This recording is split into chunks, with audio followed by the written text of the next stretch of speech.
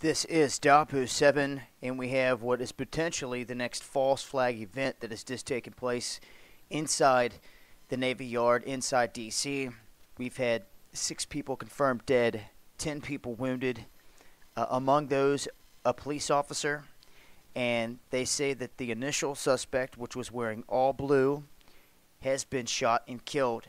Now, as always, there's conflicting reports when these things first break loose, but what we're getting so far is that the initial gunman started opening fire inside on people as they began to run outside, and that there was also a shooter from the 4th floor overlooking the cafeteria. Now they're saying that there were multiple shooters.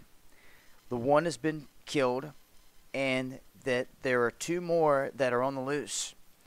They have put at least 8 schools in the surrounding areas in lockdown. And as you can see from the photos here,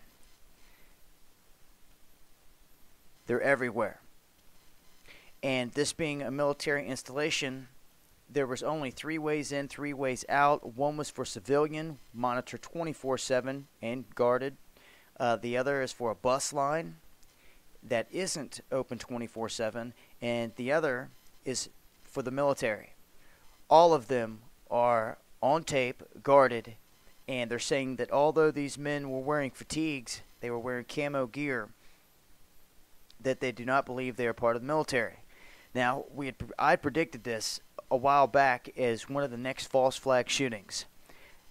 In essence of having a multiple ethnicity background type group where you have whites, blacks together in a militia style type shooting, and I figured that it wouldn't be against the school unless they were really trying to hold hostages. It would be against cops or enforcement or a government facility like what has happened today.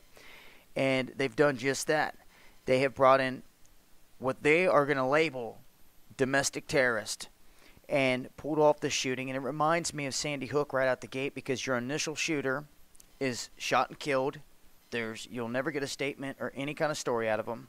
And the other 2 shooters that people had seen in fatigues, just like Sandy Hook, with long rifles, disappear.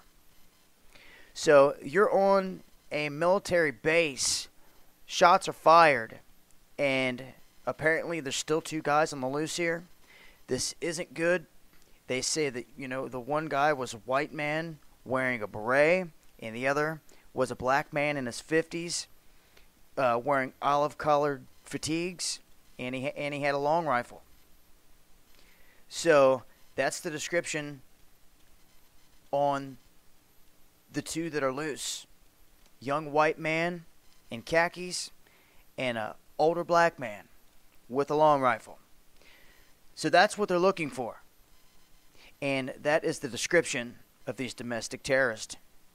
So that's what they're going to label, and mark my words, guys. I'll leave links as this whole thing unravels. I'll stay on top of it and keep you guys updated. Till next time, eyes open. This has been Dabu 7 with some underground world news.